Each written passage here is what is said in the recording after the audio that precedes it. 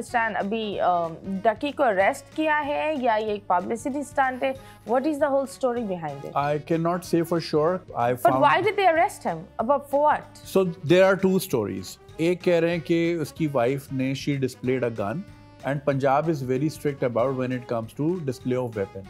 कराची में तो हम देखते हैं ना हर गाड़ी के पीछे 4 लोग यूं बैठे हुए हैं, but that's not the case in Punjab, at least to my knowledge. तो कुछ लोग कह रहे हैं कि जी ये वजह थी जिसकी वजह से उसको लेने आए तो साथ में डकी को भी लेके गए, ज़ाहिर है हस्बैंड है, they have to like talk about it. But then there are some people they're saying कि oh they probably made fun of the government, like Nawaz Sharif का कोई मजाक उड़ाया, something like that.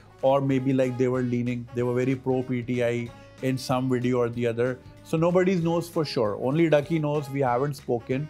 हमारा जो YouTubers का भी group है उस पे भी discussion हो रही थी कि हुआ क्या है. We thought it was a rumor, but आज तो it's everywhere in the news. So it's not a publicity stunt, prank नहीं है कोई. That I don't know. Okay. Like, but ये कुछ भी हो सकता है, बंदा निकल के बोले prank हो गया अब सबके साथ.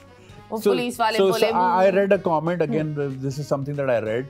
So you know, he met Dr. Zakir Naik. तो उन्होंने जाकिर नाइक के सामने बोला मुझे 5 लोग या 3 लोग पसंद हैं, विराट कोहली, शाहरुख खान और Zakir Naik.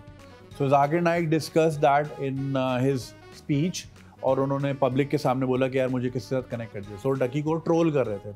So then there was this comment and a lot of people were like कि हाँ हमें भी लगता है कि because he was getting a lot of negativity from that side. तो उसने शायद अरेस्ट का कुछ इस तरह बनाया. Because see the thing is, a lot of TV artists, a lot of YouTubers, not just in Pakistan, everywhere they do publicity stunts वगैरह वगैरह. अगर उन्होंने न्यूज़ को इधर उधर करनी हो, देखो आपको क्रिकेटर भी पसंद हो सकता है, फिल्म एक्टर भी पसंद हो सकता है. And they're all men and they're all well reputed, you know, good people. Yeah. तो वो it's not like कि वो कह रहे थे कि he didn't play Zakir Naik and Shahrukh Khan के जी आप दोनों ऐसे हैं. उसने बोला कि भाई अब आप वो एक लिस्ट में डाल दी. हाँ, इंस्पिरेशन. लेकिन मुझे लगता है जाकिर नाइक साहब आप वो I don't know, I really respect him, but I think उनको पहले बातों को सुनना चाहिए क्योंकि वो सुनने में और समझने में वो कहीं गुम हो जाते हैं.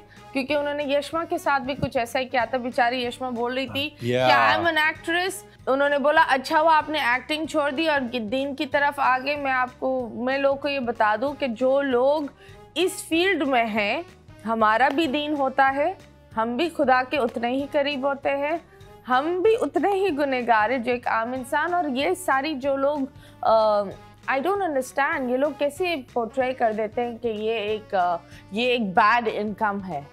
It's really अरे कल उन्होंने बोल दिया YouTube की इनकम हराम है, अब मैं बैठा हूँ क्या करें फिर. मतलब फ्रेंच फ्राइज की रेडी लगा ले फिर हम अब क्या करें. मतलब ये बहुत ही ये वो वाली चीज हो गई. I'm not saying. So there's one thing that happened that was quite upsetting from someone of that stature. वो जो PIA में गए 300 या 400 किलो का उनका सामान था. I think he travels with his entire पूरा आपका सेट जो होता है, ये जितनी भी इनकी कवरेज वगैरह होती है, he does it, पूरी प्रोडक्शन उनके साथ होती है. So he wanted it to be free. ये वही ना, this is what I'm saying. हाँ, like कि आप it's like कि अगर मैं आपको दावत दूं कि जी आप जो है ना आए हमारे घर लाहौर आए और वहाँ आके रहें और आप यहाँ से जी 30 बंदे ले आए. देखिए मेहमान के भी तो कुछ असूल होते हैं ना कि यार ठीक है अगर मैं कहीं मुझे दावत पे बुलाया तो मुझे भी ज़रा लिमिट में रहना है. अब वो 400 किलो की जहेज़ लेकर वो कह रहे कि जी मुझे इसमें फ्री करके दो. इंडिया में तो मुझे फ्री मिलता था. एक पाकिस्तान वैसी गरीब मुल्क है, PIA वैसी डेट में चल रही है बेचारी, कभी भी बंद हो जाएगी.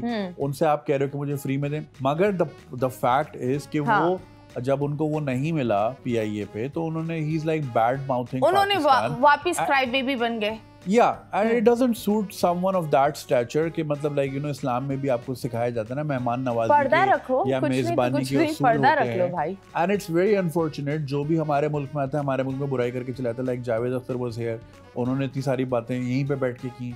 एंड देन जाकिर नाइक साहब said one more thing कि like women that are not married are public property, and that was very disturbing. That is the reason why I'm saying मैं जो इतनी बातें बोल रही हूँ ना, मैं एक इंसान की I'm not afraid to say this, but I just say that when you lose respect of someone, it's just because of how they talk, and it's pretty sad because I think हम तो एक आम से बंदे उनके सामने. He has a global thing. Yeah. And he's supposed to be someone who's supposed to work with the time and the generation. Yeah, and in a country like Pakistan where there's a lot of violence against women, there's not enough freedom for women in terms of going to work and all. और फिर जहाँ पे लोग बिल्कुल disrespect करते हैं, लोग इस बात को पकड़कर उसका एक लूप होल इस्तेमाल करते हैं. तो आपने लोगों की जबान में वर्ड्स डाल दी ना कि अच्छा ये जो जा रही है ये तो पब्लिक प्रॉपर्टी है, तो फिर वो उसको उसी तरह ट्रीट करेगा. Now it's about time we need to tell our younger generation, खासतौर पे मर्द हजरात को, कि भाई इट्स नॉट द केस. उनकी भी उतनी ही इज्जत करनी चाहिए जितने आप किसी की बीवी. You can not just respect women because she is associated to a man. A woman herself can also be respected. तो ये चीज़ें सिखाने की, आप उल्टा सिखा रहे हो कि जो पब्लिक प्रॉपर्टी है. अब कल इस तरह को कोई सोच के इस चीज़ को मुद्दा बना के कोई अगर क्राइम कमिट करता है कि ये तो पब्लिक प्रॉपर्टी थी, तो ये तो गलत बात हुई ना. It shouldn't come from someone with a global outreach इतना बड़ा. And then that to you are a religious preacher. It shows up. It puts the religion under a very bad light. Unfortunately, ऐसा सोचना नहीं चाहिए, ऐसा बोलना भी नहीं चाहिए. Absolutely. So that was something that was और इस पे ख़वातीन को रिवोल्ट करना चाहिए था कि यार एक बंदा दूसरे मुल्क से आ रहा है, हमें इस तरह पब्लिक प्रॉपर्टी कैसे जा रहा है. पाकिस्तान में अभी फिगर आया था 2 करोड़ ख़वातीन हैं जो 35 साल से ऊपर है जिनकी शादियां नहीं हुई. तो क्या वो 2 करोड़ औरतें पब्लिक प्रॉपर्टी हैं? They should have been on the roads के भाई ऐसे कैसे. और ये भी हो सकता है, it's also women, कभी-कभी होता है घर में कोई मर्द नहीं होता. Yeah. And being a divorce is not a sin. Yeah. And आजकल जिस तरीके से divorces चल रही हैं, so you trying to say अगर कोई मर्द नहीं है घर में तो वो जो औरत का घर है वो उसके लिए महफूज नहीं है. It's a very big thing. It's a very big thing to say. अभी फिलहाल हम लेंगे छोटे से break के बाद वापस आएंगे. Stay tuned. I'm Zehra and you guys are right now gonna watch 50 Shades of Junaid Akram. क्या है भाई? हमने सोचा ये लाल कार्पेट है, आंखें भी बंद कर दिया जाए, डंडी लिया जाए. मजाक कर रही हूँ, ऐसा कुछ नहीं. It's a game. मतलब आप आंखें बंद करोगे, इधर हम एक तस्वीर दिखाएंगे. I'm gonna hint you. आपको ये पूछना है, is it a living object? जो सवाल आएगा. Okay. हाँ, लेकिन ये बाद में खेलेंगे. अभी तुम फौरन मैं आकर फौरन तुम्हारे साथ खेलने लगूं. अब ये हाल हो गया, बातचीत भी तुम्हें नहीं करनी मुझसे. रख के चला गया वो, मतलब पता नहीं है क्या होने वाला है. नहीं, बस यही होगा. दूर. तो ये बताओ, since you're an influencer, इतनी सारी एक टाइम होता था बहुत चंद लोग इन्फ्लुएंस होते थे. अब तो इन्फ्लुएंसा भी इन्फ्लुएंसा बन गया है. मतलब it is like even the most parasite नुमा human is an influencer. I'm not gonna say that. No, it's reality. That कुछ लोग. I don't judge. On what grounds are you judging? Let me tell you how. I saw this one girl.